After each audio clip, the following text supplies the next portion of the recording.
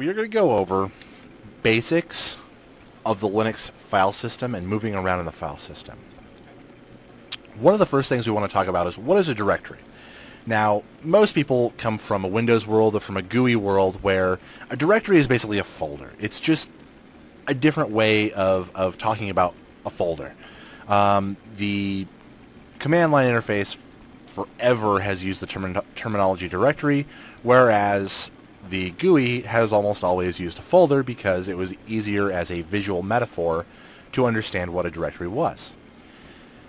And also, we have to understand what files are. Files are just your data. They're your files. They're your Word documents. They're your pictures. They're config files that make your system run. In Linux, everything's a file, and everything can be referenced through a file.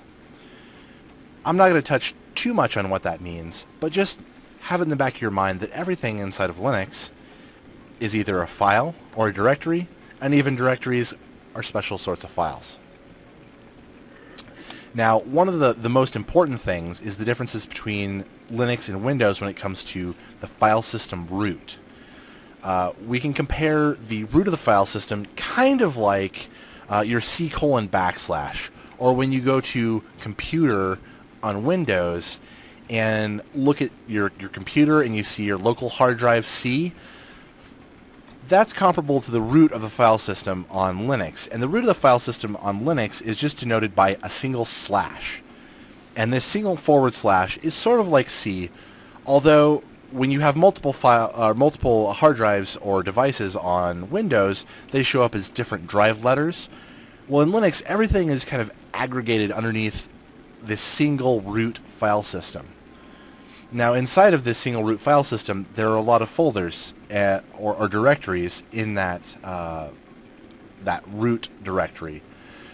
To find out kind of just where you are in the file system, or where am I at the current moment, you type in PWD for print working directory.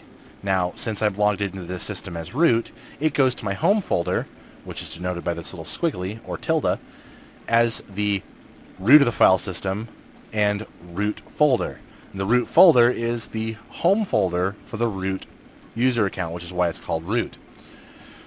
Now, to browse around the file system, I can use ls to list out what's inside the file system, or within the current directory of the file system.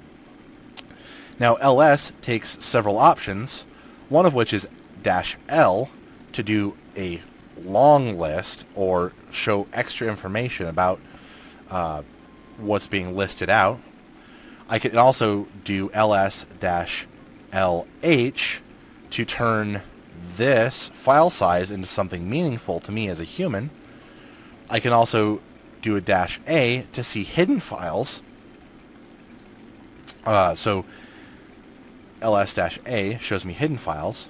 Now, each one of these arguments can be added to ls additively, so you just have a -lah, or alternatively I could do ls-l-a-h, and it would give me the same thing. But for simplicity, you can just say ls-lah.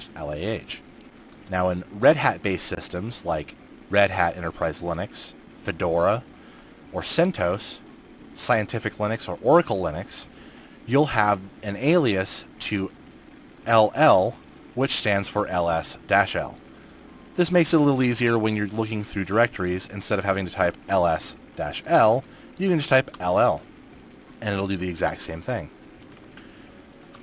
Now, I can also move around between directories by doing a cd. I can do cd/ to the root of my file system and do an ls there to see what's in the root of my file system. Now, this is quite different than the Windows file system, where you would have, for example, a Windows folder and maybe a couple other folders under there by default. Linux has a lot more by default. Several of them are very useful to the function, and so it's important not to play around with them too much or delete them, but they're very important to the operation of the system, and we can actually do a cd into them, like, for example, etc., and I can do a cd into that directory and ls it and see what's in there as well. So just basically we went over what a directory is. It's basically a folder.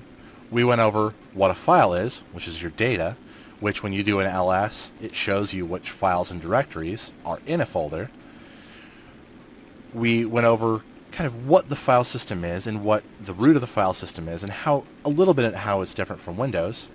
Showed how to see where you're at in the file system by doing a PWD, and some basics of how to browse around by doing ls, ll, and cd.